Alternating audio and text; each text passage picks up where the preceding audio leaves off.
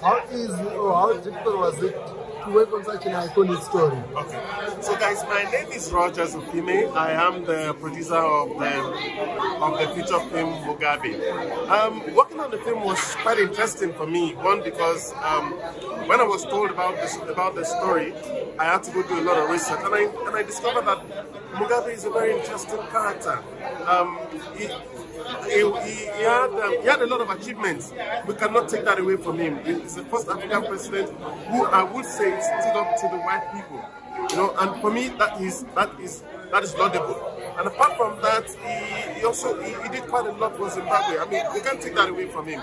But I think the focus of the film is to be able to balance his story, you know. And also, what was important for me, what was important to me, is the fact that we would be able to, as Africans, understand who Robert Mugabe was, his history, and I mean just archiving, or rather screenplaying history, which for me is actually very laudable. And now that the premiere has happened in Zimbabwe, are we going to see the film on the global scene?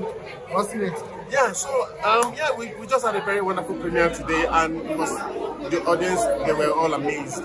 I was actually also amazed at the turnout of the film. You know, it was really very interesting.